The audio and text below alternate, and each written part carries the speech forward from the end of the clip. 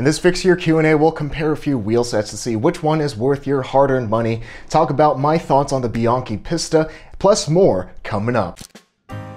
What's up, I'm Zach Gallardo. Life is short, but don't make it shorter, so be sure to ride your bike every day to be reasonably dangerous. And subscribe to watch more fixed gear videos just like this one every Thursday and Saturday at 6 p.m. Pacific. What do you think about handlebar bags as opposed to front baskets? The main draw to handlebar bags is that they're really convenient to put on and take off, but because of that, they have a smaller carrying capacity and they won't be as stable as a front basket, which in turn gives them a lower impact on handling compared to a basket. Handlebar bags are best for your race bike or if you really care about saving weight. They're really good if you want to take out your fast bike, but you need to go on a longer ride and need to take some small items with you, like additional tools, food, or a camera. Baskets, on the other hand, you can just throw in whatever you want and they have a higher carrying capacity. But because of that, you do have to commit to mounting hardware, which does impact the handling more. My Wald front basket costs like 20 bucks, as opposed to a handlebar bag, which costs around 40 bucks and up. And for my purposes, the front basket is better. I can carry a bag of groceries in the front. I can throw in my small day bag in the front if I don't want to deal with back sweat, or I could carry a 15-pound bag of rice. And so for me, front baskets are just better and I'll deal with the small impact that it has on handling. How does one get over the fear of locking up a nice bike at school or in a public place? A good rule of thumb is to spend at least 10% of your bike's value on locks. And use at least 2 good locks. For my locks, I use this really beefy Abyss Granit-X Plus for the rear, and then for the front, I have this Guard Bulldog that is significantly less beefy, and then for my saddle, just a combination cable lock. So if you're using 3 high quality locks and you're still paranoid about having your bike stolen, your bike is probably too nice and you should consider getting a bike that still rides nicely but isn't as expensive. Any bike can get stolen at any time, whether it's locked up, whether it's in your house or in the garage, whether you're even riding the dang bike, it can get stolen if somebody wants it. That's just a fact of riding a bike, and to an extent, all bikes are meant to be disposable. You're supposed to own the bike, not the other way around. Use at least 2 good locks. What do you think about the specs of the Bianchi Pista Steel? They're popular in Europe. They don't really see them much in the US. Well, the reason you don't really see them much in the US is because it's pretty expensive for what you can get here. The Bianchi Pista Steel here costs around $750, while it has the specs of a Kilo TT. Not even a Kilo TT Pro, just the regular Kilo TT, which costs $400. The Bianchi Pista Steel is a fine bike, but for the full price, nah. If you can get it used for around $400, seems like a good deal. What is your opinion on Golden Cycle's fixed gear bikes? Well, if you want to actually get into riding, just stay away from those $200-ish bikes. With bikes, you normally get what you pay for. Keep in mind, I've never ridden a Golden Cycles bike, but it seems like the exact same bike as a lot of other bikes on the market. It's made out of high tensile steel, it has those deep rims, and it has identical components. So because of that, it'll probably feel really sluggish, be really heavy, and the components will probably need a lot of maintaining to keep them in working order. In short, if you're going to be riding this thing every day, it's going to be a lot more hassle than it's worth. Now, this thing is fine if you just need a beater that you don't mind getting stolen, or if you're just doing short rides on the weekends in the spring. But if you want something every day, your best bet is to spend $400 to $500 on something that is more than twice as nice, so you can really fall in love and enjoy cycling. Best places to find steals? Well, if you're the one stealing, anywhere you go could be a place to find a steal. Don't steal bikes, that's rude. These days, in my experience, the best place to find really good deals are swap meets, especially swap meets at velodromes. You could go to a swap meet elsewhere, but you're gonna have to hunt and scrounge around for usable parts for your track or fixed gear bike. Swap meets tend to be really good for deals because a lot of people there just want to get rid of their stuff, make some space in their home, and get some cash in the process. And because people just mostly want to get rid of stuff, lower prices. Zach, looking to do some fierce fixed riding for some significant distance, 75 to 100 miles, particularly interested in fixed gear for the low maintenance and challenge. The bikes you have already reviewed seem more suitable for less arduous commuting and so forth.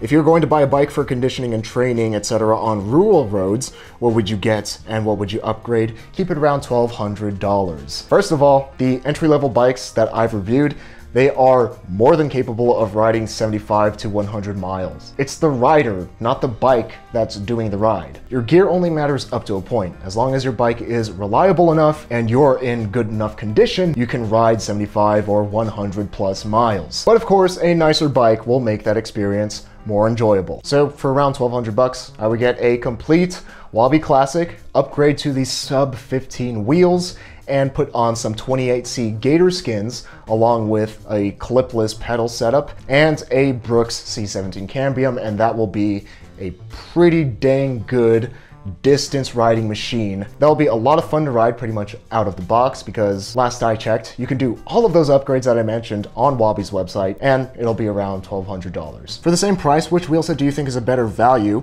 between the Essor Bolt 31 and the H+Son Archetypes on Gran comps offered by Retrogression? First of all, I've never heard of the Essor Bolt 31s until you asked this question, and secondly, I looked at a review, a sponsored review that State did for their Essor wheels, and here's what it said in it. Due in part to a lax installation on my end, and in part to factory problems at Essor USA, I managed to strip the lock ring threads early into my testing. State was extremely quick to address this problem and send me a new rear wheel to replace it, and I was actually assured that they had since changed their factory practices to ensure this wouldn't happen on future wheels. You can find out that review in the description. With those Essor wheels, it sounds like that messenger that State sent the wheels to had a lot of the similar problems that I've had when reviewing the bikes that State sent me, which, if I'm being honest, sounds like a lot of excuses for poor quality control. So why deal with having to contact State and to maybe get a high quality wheel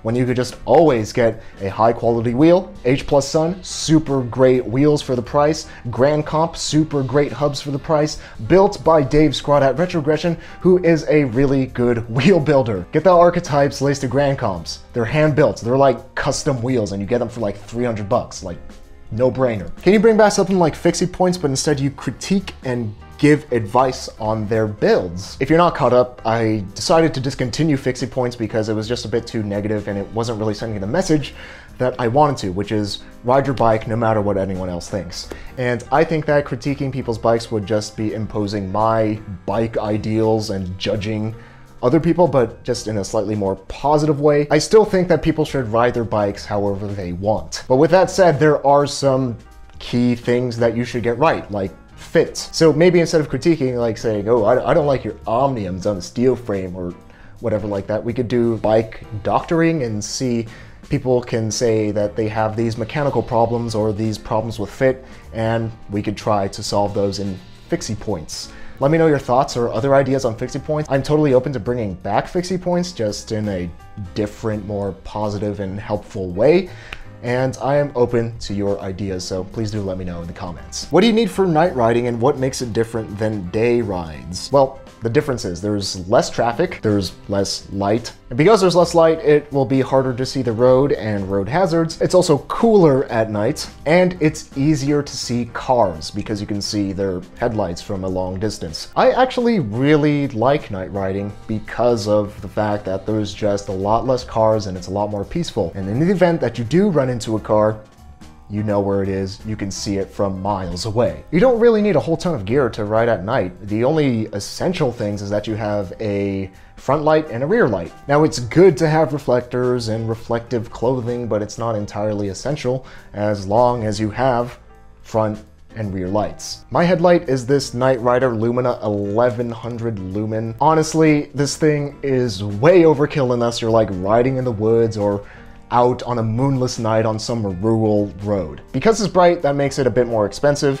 and it's also really big, which takes up a lot of handlebar space. The taillight that I use that came in a combo with my headlight is the NiteRider Solas 100. This light is good. I like this light. Both of these lights are USB rechargeable, weather sealed. It's all good. Now, this specific combo, which honestly is kind of overkill, is like $100 to $120. So this taillight's still pretty good. It's like 40 bucks. Right now it's on sale on Amazon for around $25. If it's not on sale, you can check out the NiteRider Cherry Bomb 35. There's like 50 reviews on Amazon with a 4.5 star rating.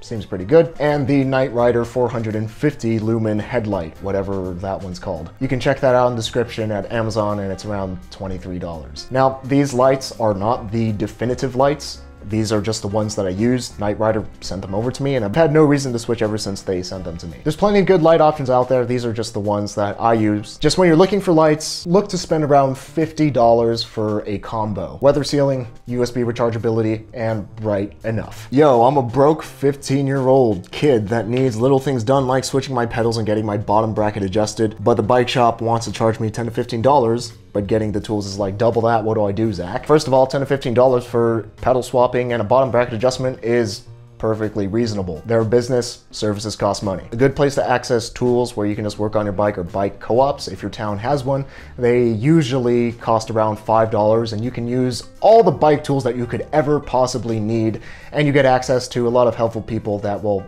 give you the best practices and tips for maintaining and for installing stuff on your bike. Something else you can do is figure out a way to make money. Get a job, sell stuff, mow lawns, babysit, dog sit. There's lots of things a 15-year-old teenager can do. And a more creative option that you could do is to ask a bike shop that you like to be their unpaid intern. And they'll most likely say yes, because that's free labor, and why wouldn't they take that? And for you, you'll get to use their tools, you'll get to learn a lot about bike mechanics and cycling, you'll make bike friends, and if you do a really good job and if they like you, that unpaid internship that you created yourself could turn into a paid position. If you really want to continue cycling as a hobby and as your passion, you will definitely find a way to do it. You have lots of options. Now, I have a question for you all. As we're coming into the season of pumpkin spice lattes and Ugg boots, what are some fall cycling videos that you would like to see me cover? Let me know in the comments, and if it has enough support and if a lot of people like the idea, I'll make that video. Fixie famous shoutouts to Michael Rector, Allister McCallum, Mark Vandeventer, Matt Ford, Ozie Virto, Connor Carrigan, Marek Dravecky, Robert Terpstra, Blue Tick Hound 16, Evil Ernie, and Jeziel for making these fixed gear videos possible through the support on Patreon. And if you hadn't ridden your bike yet today, stop watching me right now, because life is short, but don't make it shorter, so be sure to ride your bike every day to be reasonably dangerous.